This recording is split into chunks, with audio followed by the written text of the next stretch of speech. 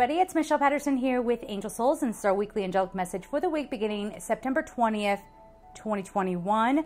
Before we hop into this, if you would like a personal reading, just go over to angelsouls444.com.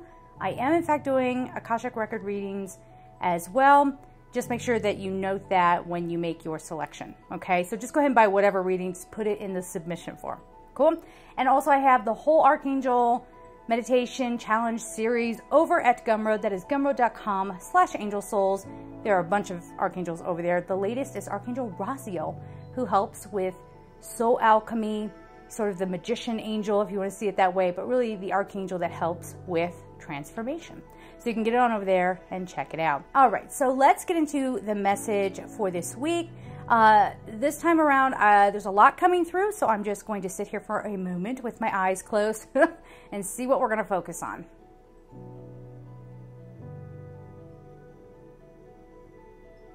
Yeah, East Coast, you want to watch out. You're going to be getting hit. And probably hurricanes. I mean, we're at the height of hurricane season, so just obviously, you probably already know that. Yeah, and up into Canada too.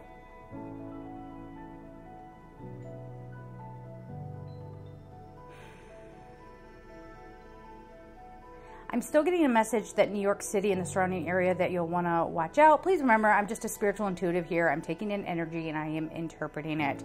But there is a collective energy, and New York's not the only one. I mean, there are lots of cities all over the world where, you know, empathy is not such a priority, or people have, you know, been raised in certain ways so that, you know, they think they don't have to feel, and like it's bad to be vulnerable. Vulnerability is your strength. It is your power. It is how you understand yourself, okay? And what maybe holds you up from living your fullest potential. There are going to be some very, very, very hard lessons coming to people who harm others. This has already happened. We want to be careful with this because that can put us into a vengeful or revenge kind of place. So we want to be careful. We don't want to go into that. We also don't want to do this thing where it's like, oh, love and light. You know, I'm so not about that. I'm about positivity and stuff, but not being in denial, right? Because a lot of people are using spirituality to just sort of tuck things away and not deal with it. You feel me? So we're not encouraging that. Justice will be done. Justice will be done.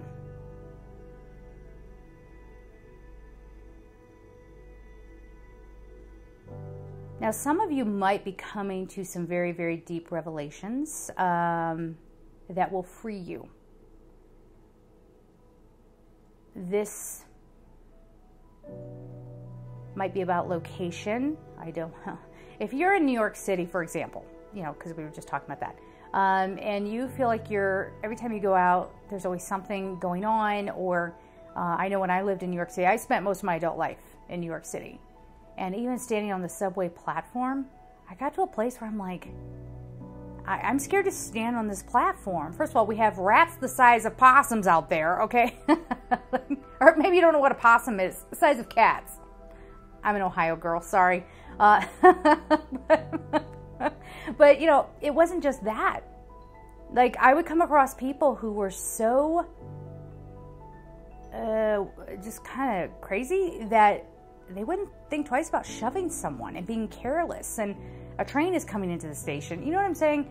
Or, you know, weather events or other things that we don't want to put into the video here. But if you're walking around and you're wondering, like, you know, do I belong here anymore? Do I want to be in a place where there are no, well, not that New York City doesn't have any morals, but I think we tend to, the people who have given up on morals, who have no integrity, they don't care about other people whatsoever, we put them on a pedestal. Again, it's not just New York City, that's all over. So this is that kind of feeling where people are having revelations about this. Waking up, it's a beautiful thing, okay? What do I keep hitting? My glasses. Let me put those over here. Okay, put them over to the side.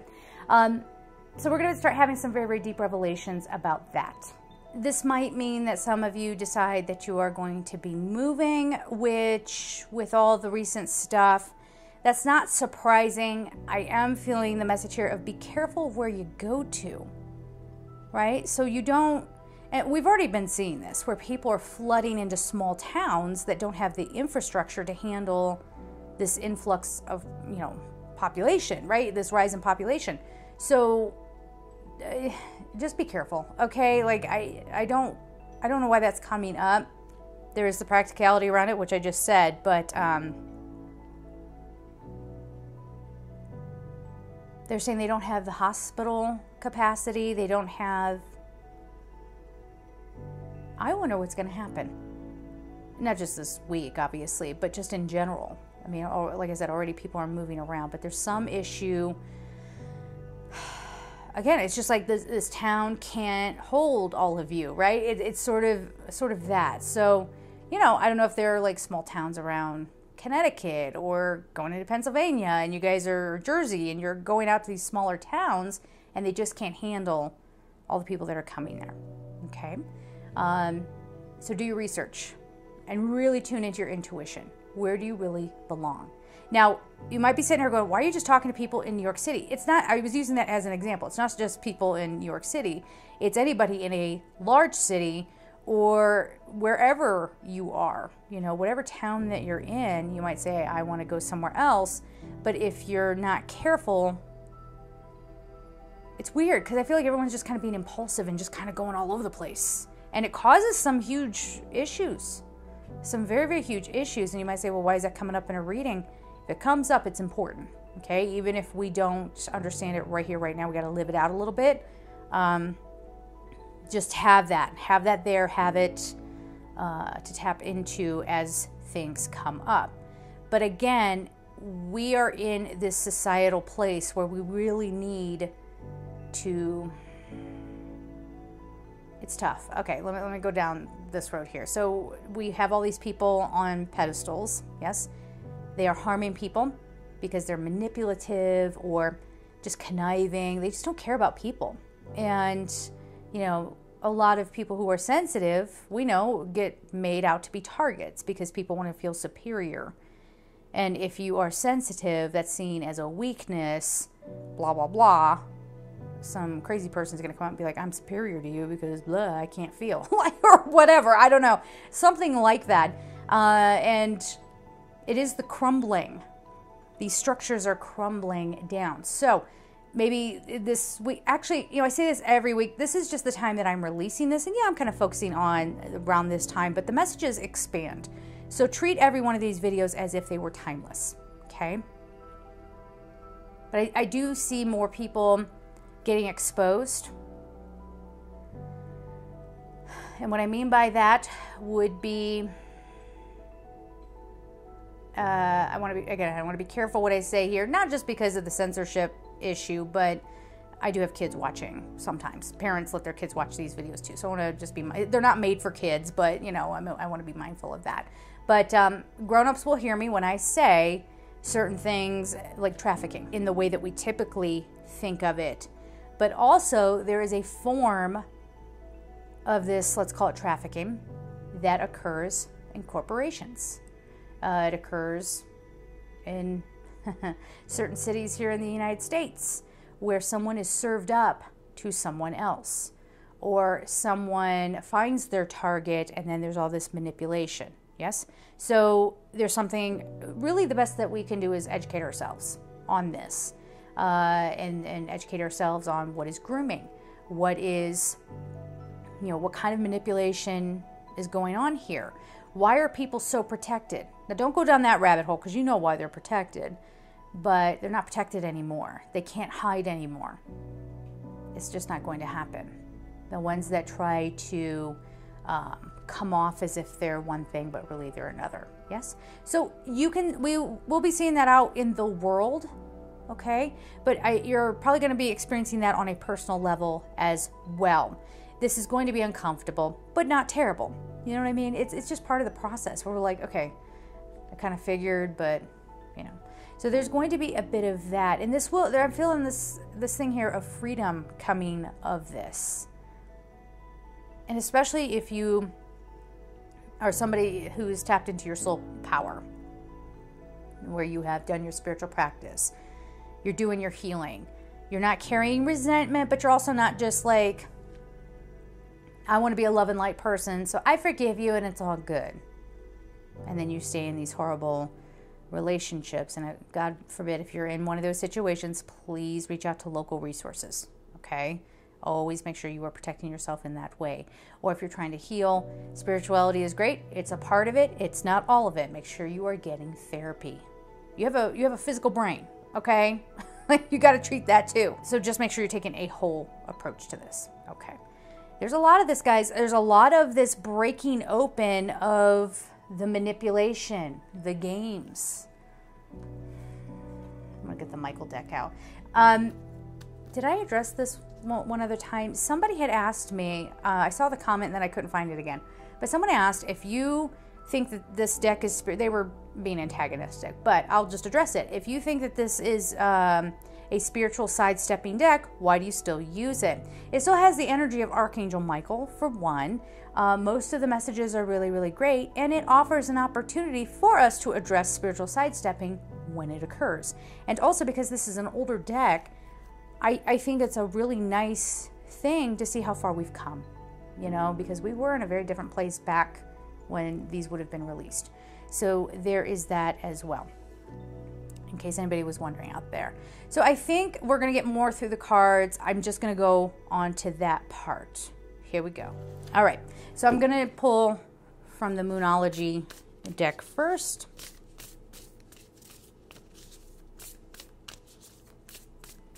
It's all this is not one of those things where it's like, I mean, there might be like a shocking, like, oh my God, I can't believe that. But really, you knew, we all knew. This wanted to jump right into my hands.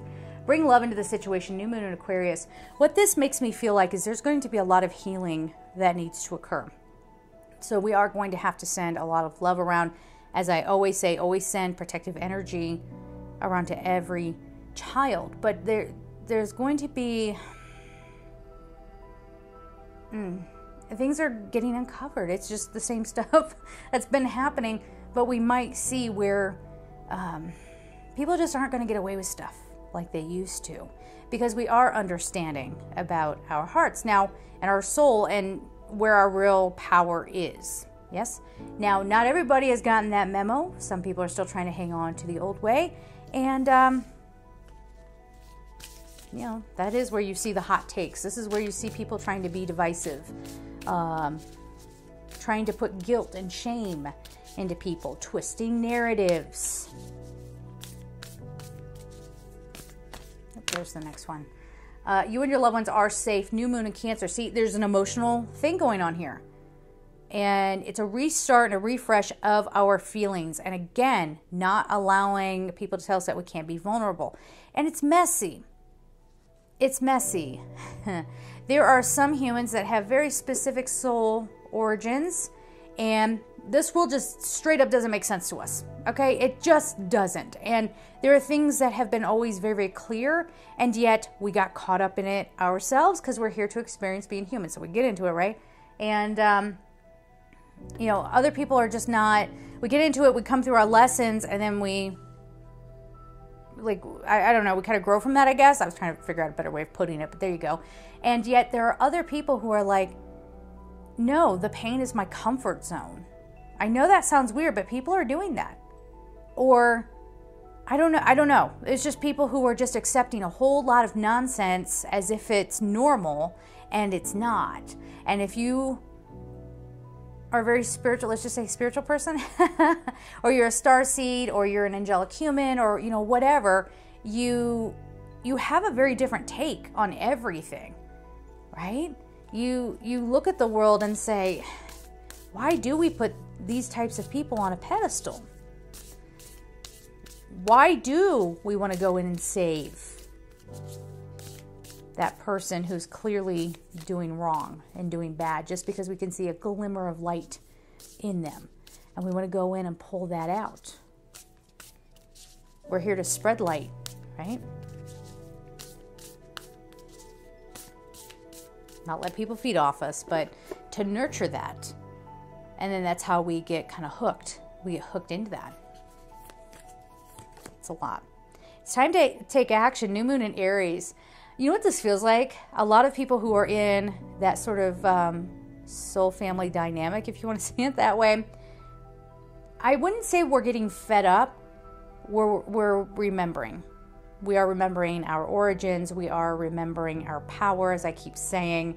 And we won't have to lift a finger. That's the thing. That's what's so funny. Like, you know, and the people who do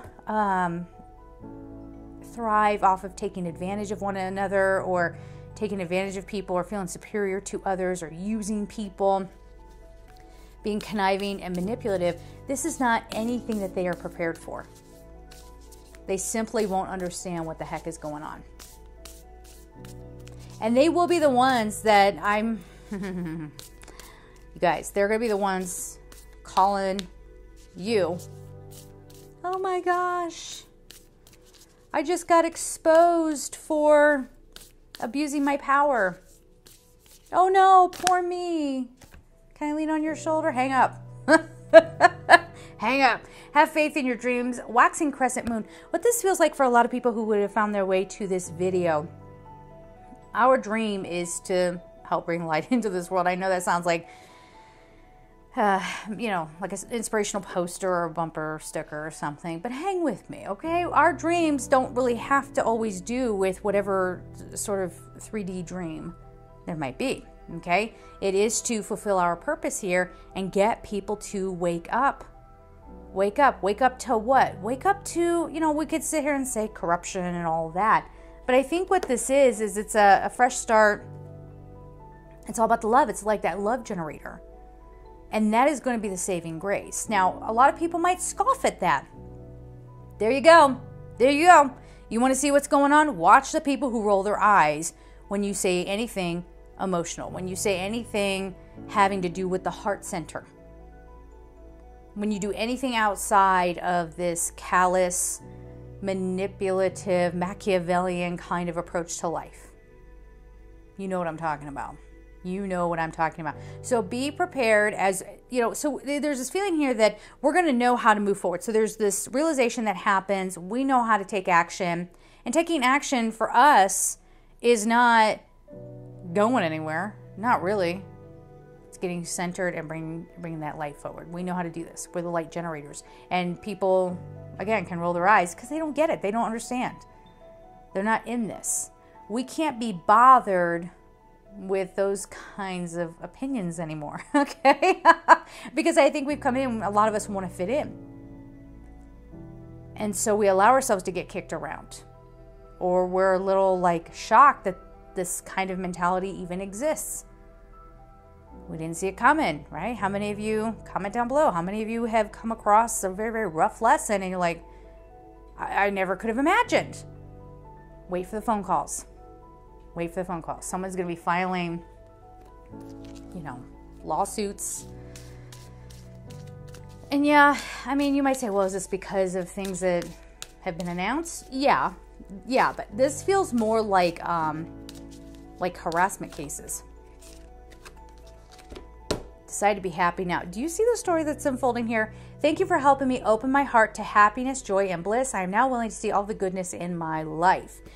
So again, you know, interpret that not as like sidestepping, I'm going to pretend like nothing's going on so I can be happy. That's one of the most self-serving things that you could possibly do. And you're not fulfilling your purpose if you are in fact a light worker or an empath.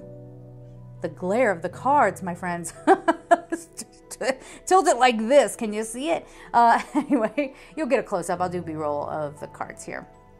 But this is saying, you know, we don't have to, we can be free, I think is what we're saying here. We get to be free.